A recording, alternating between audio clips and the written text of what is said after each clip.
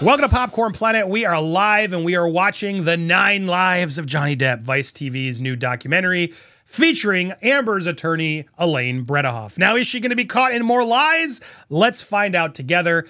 I can tell you, I've seen enough to know that this full documentary is a little bit of a nothing burger. Thankfully. The documentary itself is more of a, and look, we're about 28 minutes in that I've already fast forwarded because it's just all about the ups and downs of Johnny Depp and his career. So it's not really the hit piece that many people were worried about. But now we're going to enter the portion about the trial. I thought, let's watch that portion together so you can make your own judgment. Here he is. Pushes through the storm. He just pushed the storm of The Lone Ranger, which was not a great hit. Finds yet another beauty who sweeps him off his feet. Uh-oh. We all know where this is going. She's up-and-coming blonde bombshell, Amber Heard. Ugh. It's so hard to look at her face now. I gotta be honest. She was one of those actresses that she was stunning. I'm not gonna lie. I get why he fell for her. But man, it's amazing how the inside of a person can immediately make them so unattractive. He's an incredibly talented actor, and he's wonderful to be around. Johnny, are you dating Amber Heard? Johnny and Amber begin dating in secret while on the press junket for the Rum Diary. They fall madly in love. After a quick romance, I gotta start and pause. Bear with me. After a quick romance, the two get married in Johnny's private island in the Bahamas. I'm just gonna be the voiceover from time to time. It seems like he's found his forever love. Like most of Johnny's relationships, it isn't long before things go south. Dun dun dun. Now we gotta have this like dark. Look at this. The honeymoon turns into torture. But like most of Johnny's relationships, come on, Kevin. Why'd you agree to the script? Hope they paid you well. Turns into a nightmare. The honeymoon turns into a nightmare. I wish this was the what's his name, Keith from Dateline's voice. And barely a year after the wedding, Johnny's marriage and life begin to unravel. This whole B-roll here, where he's throwing. I don't like this. Nah, Vice. What is this? Some weird Johnny Depp stand-in out of focus. But Brandon, are you watching that? It's a good idea for our documentary to do something for the other thing we're doing, but not lying like they are. Cops are called to a Los Angeles. But here we go. Here comes the drama. We're gonna get into it. Let's see. I want you guys to follow along with me. How honest? For a domestic disturbance.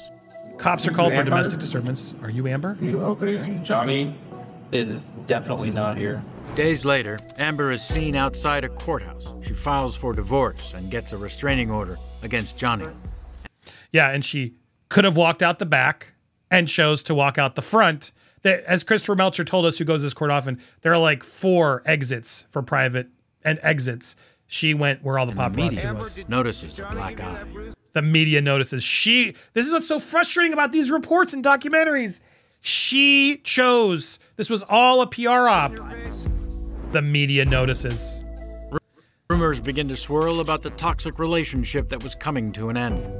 Heard says this injury was a result of Depp throwing a cell phone at her and pulling her hair during a drug and alcohol-fueled rage. Stunning allegations threatened to end Johnny's career. She had been reporting the abuse for the 4 years of their relationship.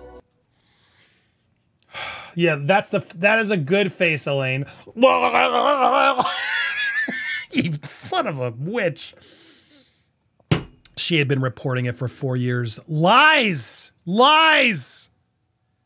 Never happened. My name is Elaine Bredehoft, and I represented Amber Heard. And lost. In the claims brought by Johnny Depp. Lost really badly and can't get much work now, so I'm doing Vice documentaries to feed the bills. You think it's funny? Feed the family, to pay the bills. You think you're funny?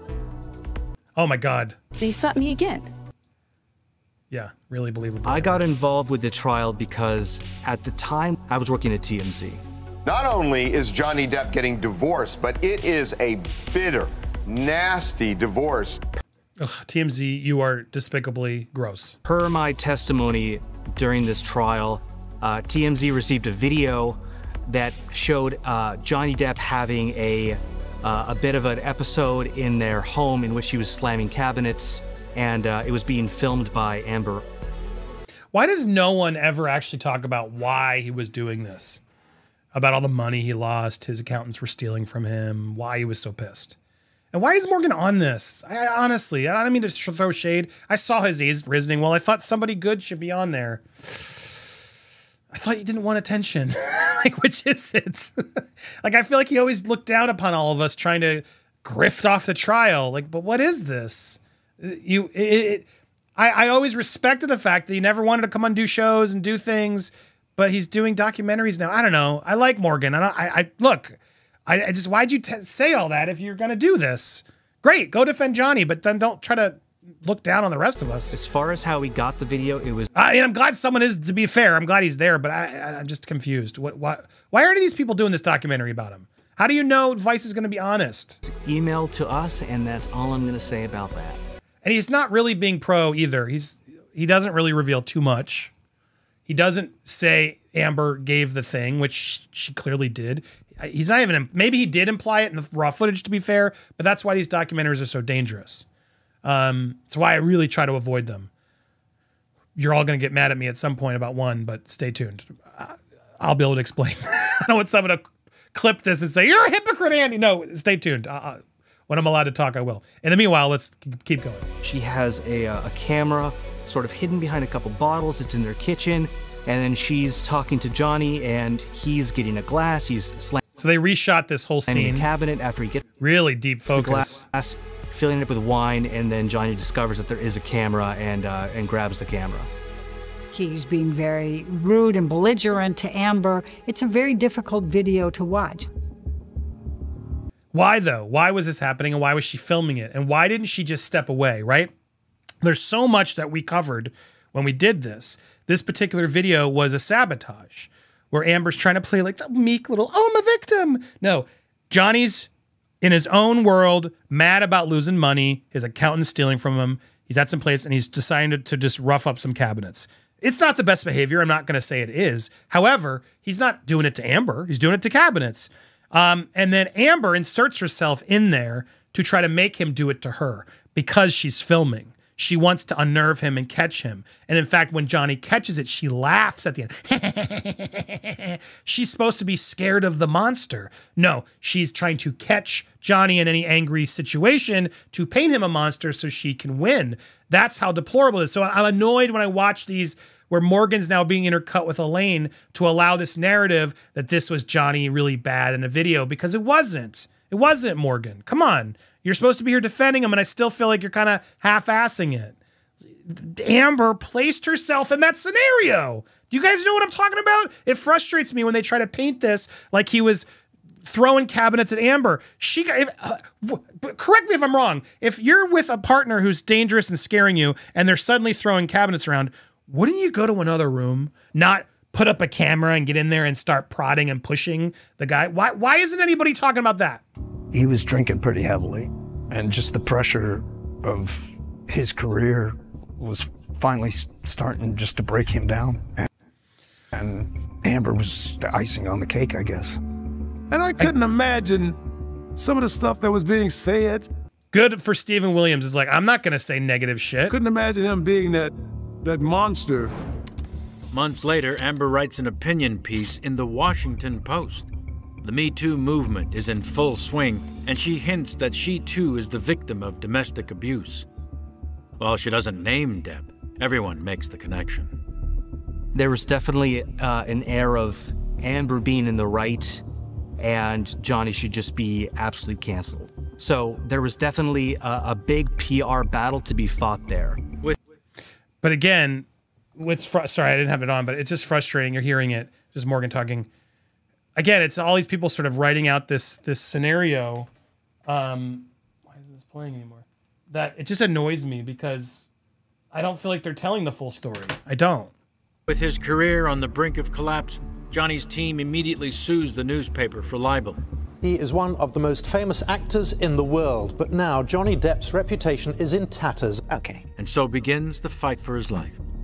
This whole piece is just trying to sum up his life. This is and to be fair, Johnny's had a lot of ups and downs. A bad situation here. Amber Heard filed for divorce 3 days after Johnny's mother died and left him 2 days after she died. Yeah. Amber Heard, TMZ actually sharing something relevant, files for divorce and a restraining order.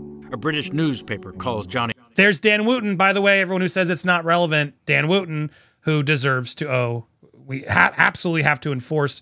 He owes Johnny Depp an apology. He was just literally wrongfully accused. He's now trying to win his life back. Dan, you don't get to win your life back and be the champion of rights as he's the champion of all these rights, people being falsely accused by trial of media. Yeah, Dan, you don't get to do any of that until you apologize for this, because this is where it all really stemmed from. A wife beater. To regain control of his reputation, he sues the newspaper for libel and there's loses. Adam Waldman. His legal team vows revenge back in the States while they file a defamation lawsuit against Amber and her abuse allegations. She countersues for $100 million. And the table is set for one of the most watched celebrity civil trials ever. That's I love a good trial. Who doesn't love a good trial? I'm Emily D. Baker. I'm a lawyer and legal analyst. These are A-list celebrities with lots of money in a civil case. It's a really rare thing to see. Facts. But what's crazy is the media didn't expect to cover it or really be honest about it. We did. His trial starts, and immediately the world is transfixed by the explosive details of a relationship from hell. Well, not only that, but also, I mean, sure, there was crap in the bed. It was the fact that she was caught lying. Kevin Pollak. Ms. Heard was well aware of my past, my childhood, therefore was very adept at knowing exactly which buttons to push. Johnny's background. That's weird. They're quoting that clip was from the Netflix documentary. Background lent itself to an inability to curtail impulses that he had, which sometimes are volatile and sometimes are violent. And a lot of that has come from his experiences as an adult, every bit as much as from his experiences as a child.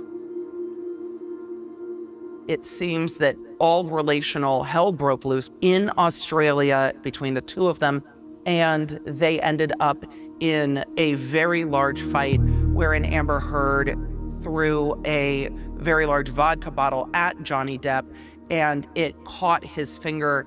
Amber Heard's testimony is that this was a tremendously violent time for her as well, that Johnny Depp was doing handfuls of MDMA and had violently attacked her and broken a pool table, that her feet had been cut with glass throughout the house. And let's not forget S-Aid, which we're not going to mention. Johnny Depp had used the blood of his finger to write on lampshades, to write on a mirror. It was an absolutely horrific scene for both of them. The trial puts the couple's talk. I mean, I guess I'm not mad at Emily. I mean, it's true. But Amber disputed that she even threw the bottle. There's a lot more lies they're not addressing. And so I always hate these things. They gloss over so many details to try to play both sides. Both were toxic. Toxic relationship on display. After their breakup, Depp promised Amber he would never look her in the eyes again. He keeps his promise. He knows he's lying. Otherwise, why can't he look at me? She's so manipulative. It was a lot of he said, she said. And one of the biggest pieces of evidence, I think, against Amber was her admitting over a tape, an audio recording, that she did hit Johnny. Thank you, I did Morgan. not deck you. I was hitting you. But you're fine. I did not hurt you. I did not punch you. I was hitting you. That was one of the most damning pieces of evidence in which she really came across as an abuser against Johnny. Amen. Good for Morgan. All right, good. Nobody came out of that looking, squeaky clean. But the difference is one person is a woman in her 20s with really no institutional power behind her. Fuck you. And the other person is an icon who has not only the money. He didn't have the money. He was losing so much money. Not only the influence in the industry, but he didn't have the influence. The goodwill of 2 to 3 generations of people who thought he was washed up. He thought his career was over, you moron. To pick up torches on his behalf. Ah, that's why we did it. Oh, this douchebag. Christian Finnegan. Comedian is what his bio says. Who are you? Why are you here talking about Johnny Depp? A chorus of boos greets Amber Heard this morning as she comes. Yeah, why were they booing, guys? Because she was lying. She was an abuser. To court. It's a sharp contrast to the rock star welcome Johnny Depp got. And this only happened as the trial progressed and the evidence came out. They weren't doing this anywhere else up until then. He developed this fan base that just adores him unconditionally. They will blame whoever he might have done something wrong to. It's their fault. They asked for it. Well, Amber, what did you do to cause him to hit you? You must be the bad person here. And that's the way they thought. Oh, thank you, Elaine. No wonder you lost the case. You dumbass. That's not what any of us thought. You are so misguided, trying to rewrite history. F off with your nonsense. Even reenacting her claims of abuse for millions of likes. And he slapped for millions of likes. in my face. About 95% of the social media wasn't just anti-Amber, it was with a purpose to annihilate. Lies. Recreating her abuse scenarios, we're trying to spotlight what a joke she was, because she is. And you know it, Elaine. Amber. Yeah, exactly. What the fuck was she doing? It was all performative. I used like a bruise kit. Not a bruise kit, it's a theater makeup kit. Slapped me across the face. I turned to look at him. And I said, Johnny, you hit me. Heard is not a victim of domestic abuse. Well, I wish they'd play the whole clip to show how ridiculous these clips were, because Amber's clips were ridiculous. She's the perpetrator. There's no way she could have survived this. There's no way anyone could have survived this. But she did. She did survive. She's in Spain thriving in movies, right, Elaine? What do you mean she didn't survive this? No one could survive this. She did. I just got off the phone with one domestic violence survivor who told me this feels to her like a modern day stoning. Oh, so one survivor. How many do we have call in? Dozens just in our show alone? Who furious at her. Furious, but no. One called in to this lady, and that's all we get. The jury takes 13 hours to deliberate. Do you find that Mr. Depp has proven, by clear and convincing evidence, that Ms. Heard acted with actual malice? Answer, yes. Johnny is awarded $15 million in damages, but at the same time, Amber is awarded $2 million in her countersuit. There are still very inflamed feelings about this trial because there are those that believe that the jury got it wrong and those that believe that Johnny Depp was completely vindicated. And I think that those differences of opinion aren't going to be quelled.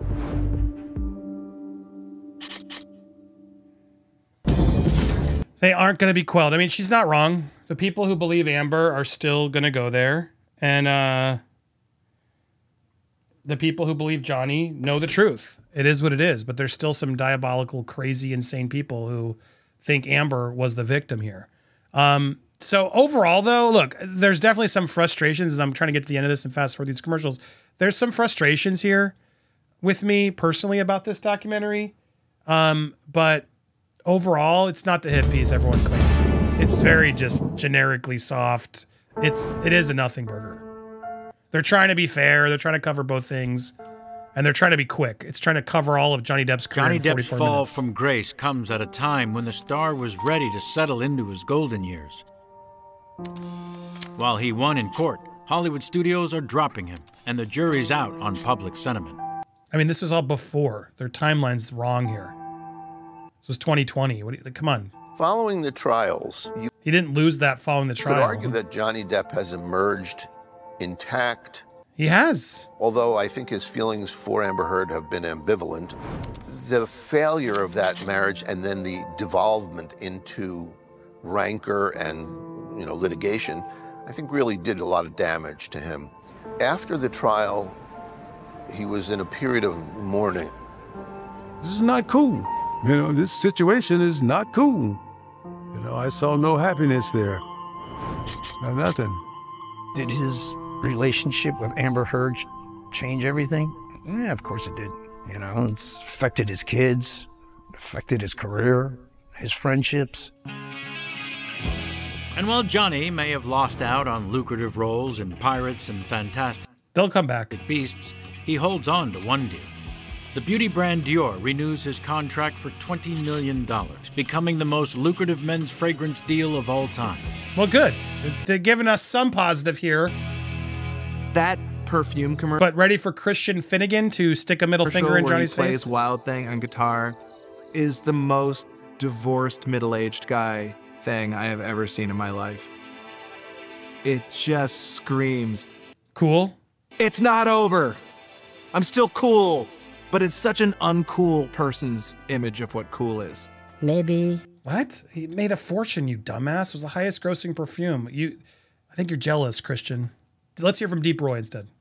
He needed a new start, which he is going to, because he's going to be directing. So he's going to make a good director. And if history has taught us anything, it's that Johnny Depp is Hollywood's greatest chameleon with the uncanny ability to reinvent himself again and again. In 2023, a moment of redemption. The actor receives a 7-minute standing ovation at the Cannes Film Festival for his role in Jeanne du Barry. It's a sign of life in a career flatlined by scandals. A career. It's a sign that Johnny has been looking for. But do not call it a comeback. I've been here for years, rocking this mic. The word comeback because I didn't go anywhere. As a matter of fact, I live about 45 minutes away. His work is f***ing excellent. Facts. I mean, the kid, again, is a natural and does excellent work. Owns about 5 or 6 islands. Owns 5 or 6 islands. Crazy money coming from somewhere. You know, the fame and the success and the wealth, and to absolutely feel trapped and that you were being consumed and a prisoner to your art is pretty heavy, you know, it's pretty heavy.